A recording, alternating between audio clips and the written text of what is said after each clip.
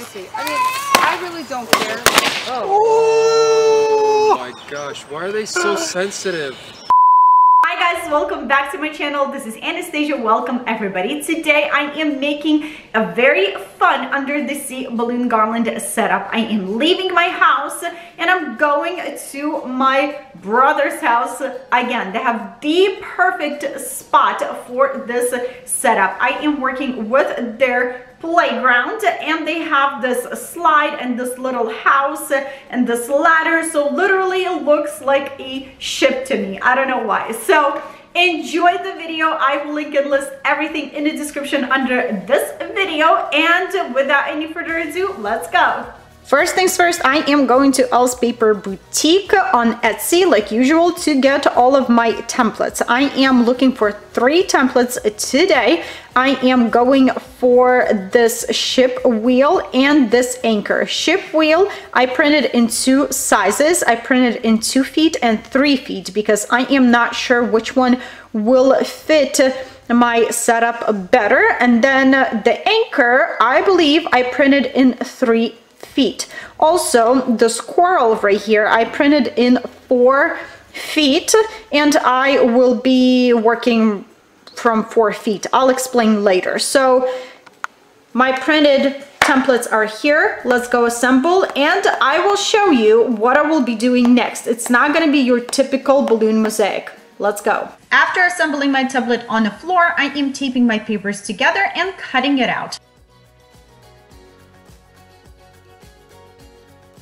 My corals, I went outside into the garage because I want to use expanding foam. You guys, there's a reason for it. I couldn't find any of the foam boards. I checked several stores and I only found 2 foam boards. It's not enough for what I need for this video. So I did my research and I decided to try expanding foam. Why not, right? I feel like it's gonna look so good, corals with expanding foam, and I will be coloring them in different colors, so that's another thing that is super exciting. So let's try this out.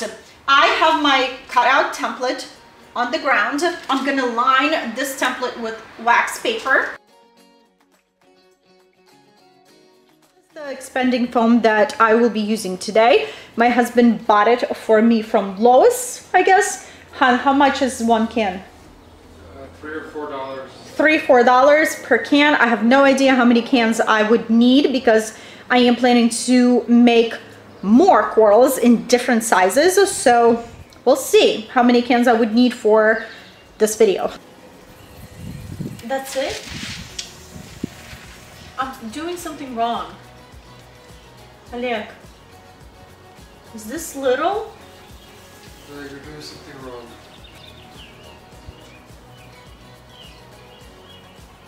Okay, something's wrong with this one.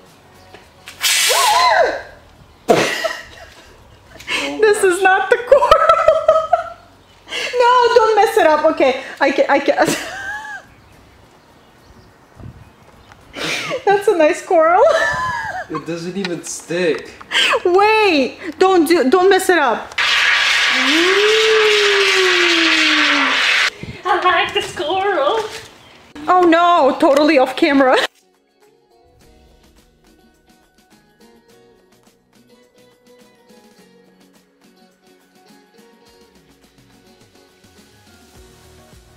Basically, what I'm doing, I am just following the template. I am not trying to cover the whole thing. I am trying to at least follow the design of the coral. That's it.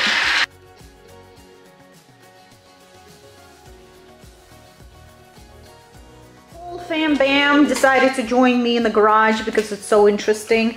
So I am letting this dry on the ground and I'm moving to another spot to make more corals. So I don't know how long it's going to take for this to dry, but definitely tomorrow I will be spray painting them in different colors. I'm so excited. And of course, 1 coral is not enough, so I am making many more corals in different sizes without a template. My corals are drying. I am back inside cutting out my ship wheel and anchor out of paper, and here I am working with foam already. I'm cutting all the details out and gluing everything together using high temperature glue gun. Same concept as balloon mosaics, but only difference is I am not adding borders. It's time to peel my corals off. So literally just take the paper and peel it off. Paper peeled off very easy, but my suggestion is to add dowels into your coral when you're drawing out the shape for more stability of the whole structure. Somebody came to do the grass, so I had to scratch the spray painting of my corals for now. So right now I am working on my anchor. I am taking this metallic silver paint, and I will be painting with the brush, and I will be adding a whole bunch of silver glitter just to make it a little bit fun. You want to work in sections here. You need to have wet paint to sprinkle your glitter on. Once the paint is dry, glitter won't stick and it will go everywhere.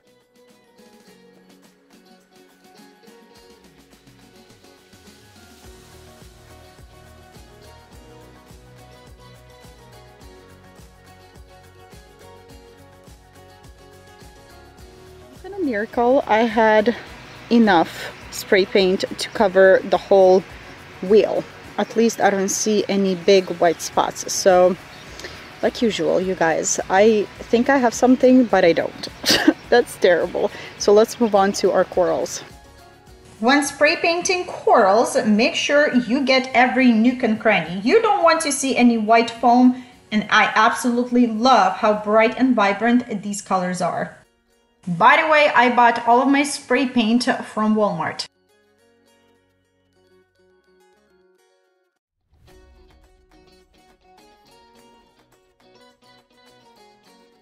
Quickly go through this box first, and then we'll move on to a second box that I have next to it. So I have inflatables here, like the crab and sea stars and seahorses. I used them in one of my previous videos. I also have this awesome looking net. I have this, I totally forgot what it is, but I bought a hat as well.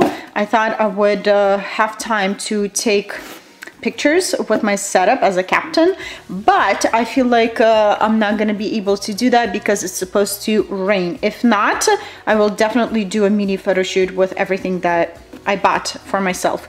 Then I have these lights. I'm not sure if I will be using them. I'll let you know throughout the video. I have some of the sea stars in different sizes. I have some foiled balloons, like fun balloons, seahorses and exotic fish, and also red orbs balloons for pop of color in my balloon garlands. And this is the pile of balloons that I'm planning to use. I am working with Tuftics today, so let's start from this side. I have gray smoke in 17, 11, and 5, fog 5, 24, 11, and 17, blue 5, 11, 24, and 17 as well, and turquoise in 5, 17, and 11. All right, ready to inflate my balloons. Let's start with this gray smoke. I am grabbing 17 and 11-inch balloons first. I might use 5-inch balloons later, or inflate a few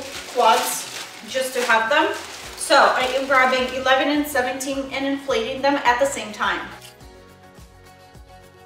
If you want your balloons to be more rounder than they are right now, press your balloons against the floor to give them more rounder shape. You don't have to do this, it's absolutely optional. Then after you decide if you want to press your balloons against the floor or not, you need to tie your balloons together into a pair. I am tying these balloons pretty close together, as you can see here, because I need these necks to be nice and stretchy, because we will be using them in construction of our balloon garland. I will be also grabbing just 11-inch balloons and inflating them into different sizes.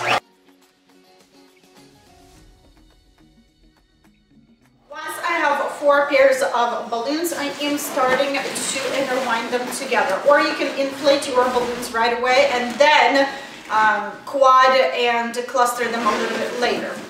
So I intertwined my 2 pairs of balloons pretty nice and tight together, grabbing a 3rd pair of balloons and intertwining everything once again nice and tight.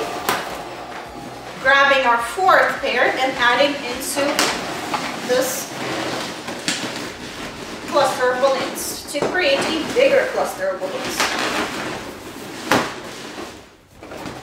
And you'll end up having something like this. Keep on inflating, keep on pairing, clustering, playing around with sizing. I won't be mixing all of the colors together. I will be color blocking the whole thing today. So let's go.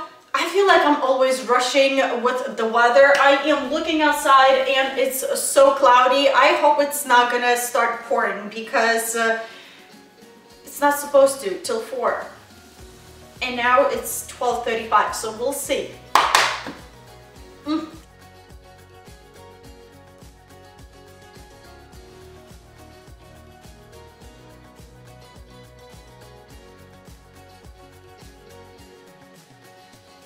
Inflating my balloons for now. I am transporting everything to my brother's house. I will be doing this installation on a playground, and I feel like it's gonna be the perfect spot on that playground for this setup. So I inflated as many balloons that I could fit in the car. I only have 2 bags. I usually have more than that, so I could have inflated more and just take several trips back and forth and transport everything because it is so hot and humid outside and I don't want to sit for too long outside. Let's pack it into the car and transport everything. I'll take, as I said, a few trips, but I'll get it done.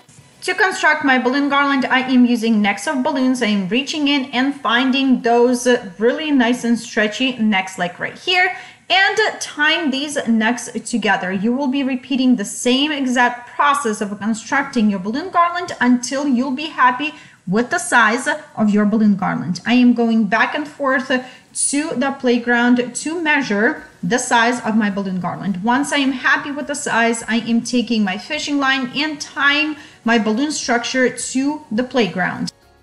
To give my balloon garland more volume and structure, I am adding extra clusters of balloons by tying them to my balloon garland with necks of balloons from my clusters.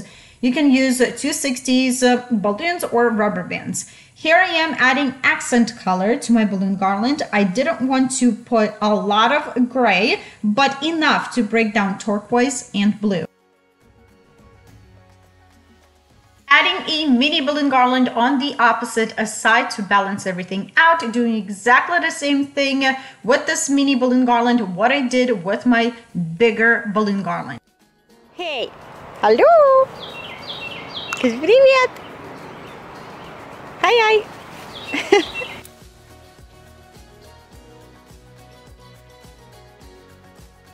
To inflate my foil balloons, I am using a foil inflator from LP Balloons. Saves me so much time. Love this thing.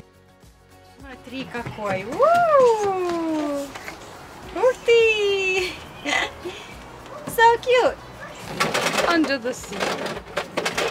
This is my favorite part, adding details to my setups. I am using fishing line to attach extra things like ship wheel and a net. And for my anchor, I used glue dashes. What did you find, Victor? Salamanders. Woo!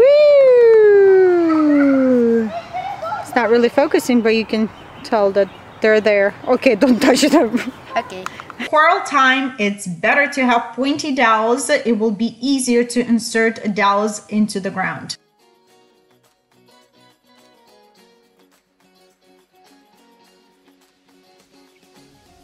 To attach foil balloons, I am using glue dashes. Love glue dashes. Glue dashes held my foil balloons very well, even in the humid weather. Here I am adding extra balloon to give more support to my seahorse.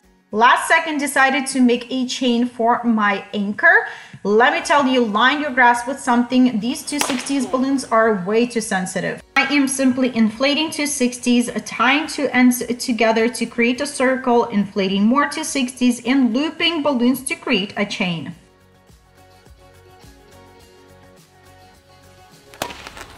Wait, you guys, just watch this. I really don't care. Oh my gosh, why are they so sensitive? Oh, I like lost my bullet. Thanks! That was kind Look. of fire, like fireworks. Lost the footage. I need to stop doing that, but I simply used glue dashes to attach my chain to my balloon garland. I simply put my sea stars on balloons without gluing them. Literally, no joke, last second added this tool that I had with me to create kind of like waves and added blue uplighting to give that blue wave look. Moment of truth.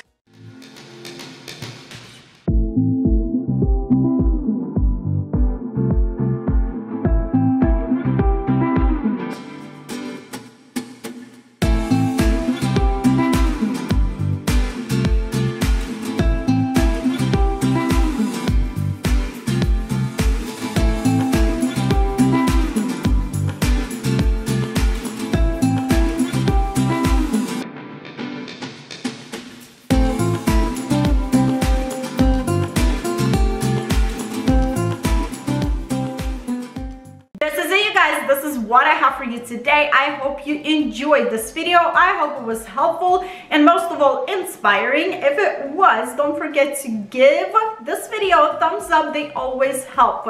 If you have any additional questions, leave them in the comment section below. I will try my best to help you out as soon as I can and to the best of my abilities. If you're new here, what are you waiting for? Hit the subscribe button down below for more videos and great ideas. And I hope all of you will have a wonderful day and I will see you back very soon. Bye!